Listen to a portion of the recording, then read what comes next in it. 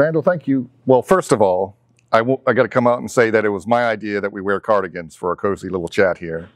So, Randall, what would you like to talk about today? I think boundaries is something that's very essential in relationships and life, and it's something people overlook as well as trample over and don't really know how to set. What's your experience with personal boundaries? My experience with personal boundaries, for a long time, man, I would trample all over people's boundaries. I didn't have the consideration to take the time and the respect of other people to think about whether their boundaries even mattered or not. How would you kind of define a personal boundary? As far as me, boundaries would be where I want as far as my proceedings to go, and as far as people coming towards me, where I want them to stop. It would be my barrier in or out. Okay. So there's a quote I like, which is, "My rights end where your rights begin." Is that a good definition of a boundary? Yeah, that could be a way to look at it. So boundaries are the limits or stops we kind of put in personal relationships. Right. And I think some of their aspects may be like physical or emotional. Yeah. Some people don't like to be touched or hugged or limited. And then maybe spiritual. Yeah, definitely spiritual. Right. And then maybe material. Right. So some people don't like loaning out tools. Yeah, definitely. So you don't ask your buddy, "Hey, can I borrow X?" Yeah, right. Because he's going to say, "Well, I'm going to use an X." And I don't think it's a personal insult. Maybe it's just a boundary. Maybe his experience says, "I don't like doing this." Yeah. Right? Yeah. So when I think of boundaries, I think about autonomy, right? Which is the ability to set one's own course or make one's own decisions in their life. So what does autonomy look like for you, and what does it look like for somebody else? Well, I mean, I would say for myself, it's going to vary probably from mine versus other people's. Everybody has different paths they travel. They've had different experiences that have put them up or down in life, and different things are going to affect them differently. So for me, I mean, my boundaries, if you ask me, are way further back than most people's. I don't get rubbed wrong very easily. But at the same time, if you go straight to some of my personal zones, I'm going to blow my whistle and throw my flag. Okay. So it's a matter of like reaction. Yeah. So you don't know a boundary until essentially you cross it? Or how do we discover these boundaries? Well, I mean, one of the ways for me is you just have to spend quality time with me. I'm not always a get off on the right shoe with people as soon as I meet people, and most people honestly don't like me at first. Well, I liked you the first time I met you. Oh, thanks. But it was a small interaction. You don't have to thank me. Okay. So how do we set boundaries with people? All right, the way, first you have to figure out to yourself, for example, say me and you, if the boundaries that I need to set there is I need to myself define our relationship, what I want from it, where I want it to go, and the broadness of what will encapsulate it. Okay.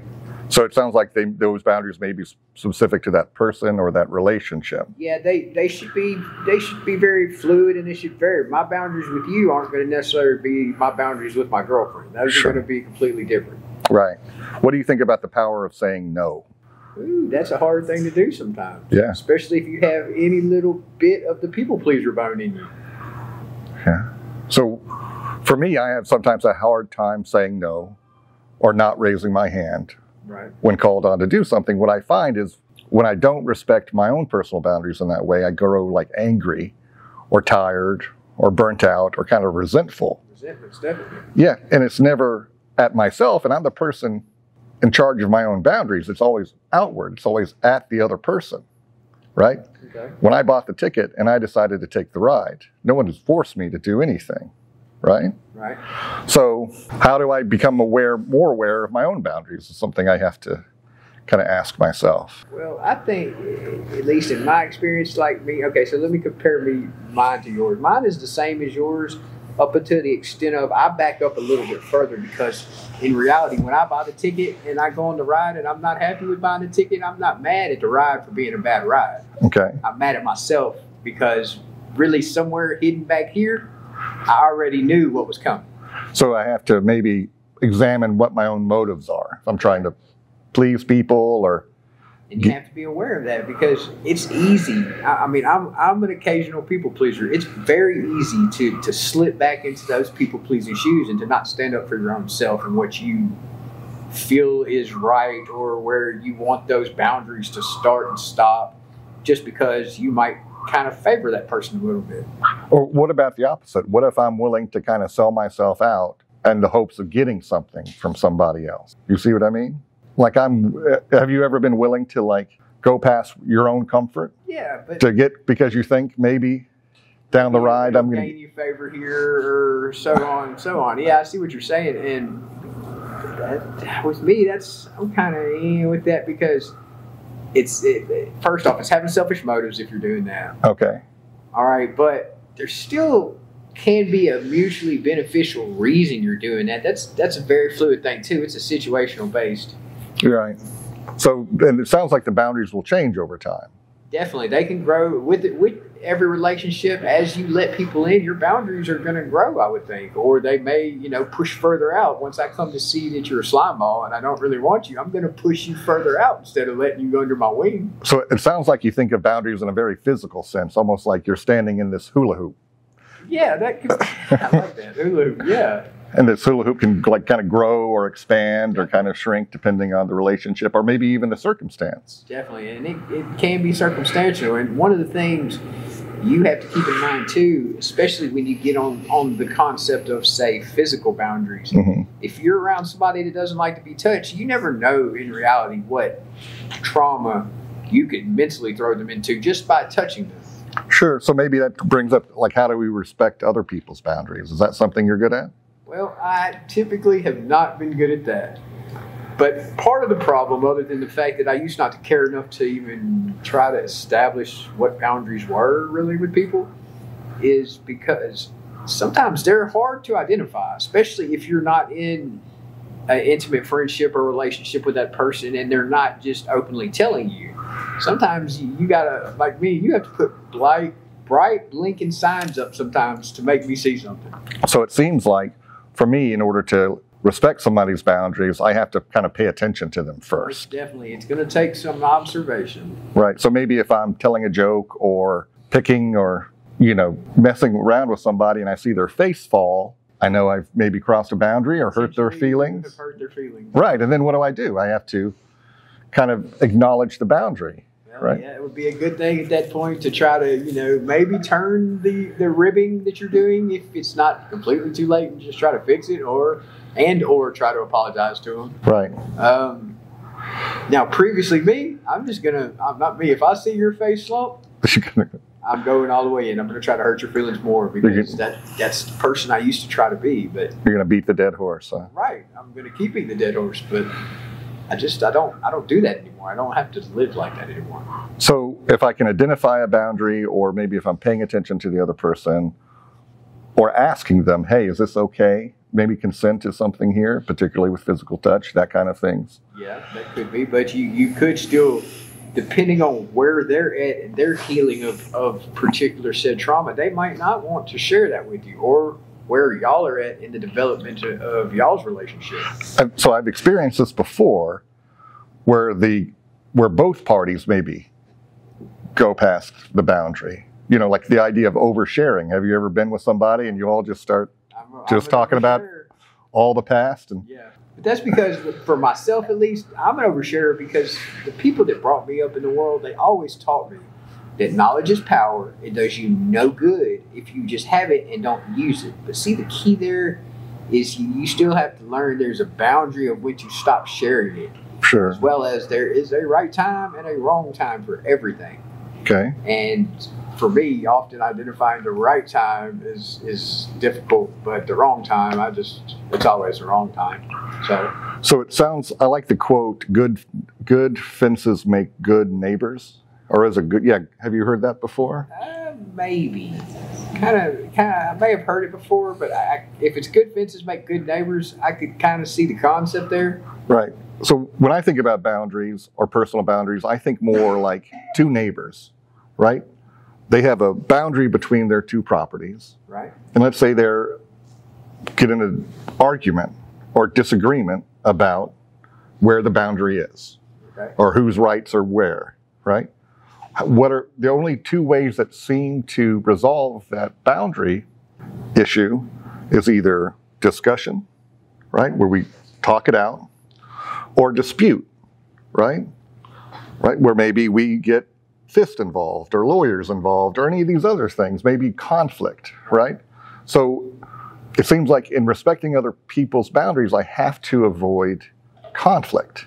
Does that sound reasonable? Yeah, as well as if say with the neighbor example, there's an obvious boundary. Sure. The fence is the obvious boundary, whether it's in the right place or the wrong, and it makes having that degree of separation too also can help a relationship if you're into the helping of that relationship. Now, if you're like the Clampetts and the McLowrys or whoever, and y'all famous fighting families for years, you're not going to care. I think, aren't the Clampetts the Beverly Hillbillies, first of all? I'm just, okay.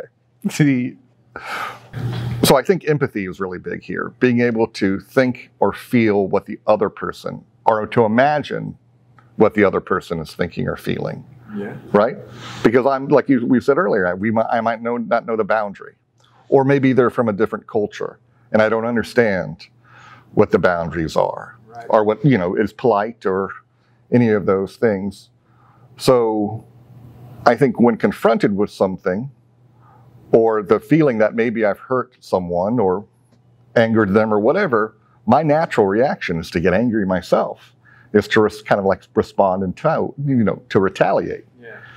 So I have to have like a break there, like a mental kind of emergency break to say, whoa, this person is just responding because maybe I've, crossed a boundary here. Maybe I've upset them, and maybe it has nothing to do with what my experience is. Maybe this is just theirs, right? Yeah. And it's not personal anymore. So what are some other ways we can kind of like respect people's boundaries or their autonomy or their right to choose, or Well, everybody deserves the ability to choose and to be their own person. Okay. That's for sure. Because whether they're happy people, whether they're sad people, whether they're black people, whether they're white people, none of that actually matters in the big scheme of things, man. You need to love everyone like you love yourself. You need to treat others the way you expect to be treated. That's something that I think severely is overlooked big time nowadays, is we no longer have the time, as we see you broken down on the side of the road, to stop and ask you if you need help. But we do have the time to hurry up to get to nowhere, to honk as we drive by, to do things that just show we don't care about others. Okay. If it wasn't for real friends and things like that, man, some people would be stuck on the side of the interstate for days and days at a time. So what it sounds like you're describing here is in kind of a paradox. Very much. So like what you're describing, and I agree, we're all one. We're all just people, right? We all deserve the same rights and love and respect, right? Right. But then each of us have these set of like personal boundaries. And then we have to kind of respect those in other people. But it sounds like what you're saying is at the same time, while I'm respecting your boundaries, identifying them, setting my own, kind of manning my own, right? Yeah. Part of my thinking has to recognize the person sitting across from me, just another person. Yeah. Right? We're all no better, no worse, So maybe part of respecting or understanding boundaries is like respecting our commonality, right? Yeah.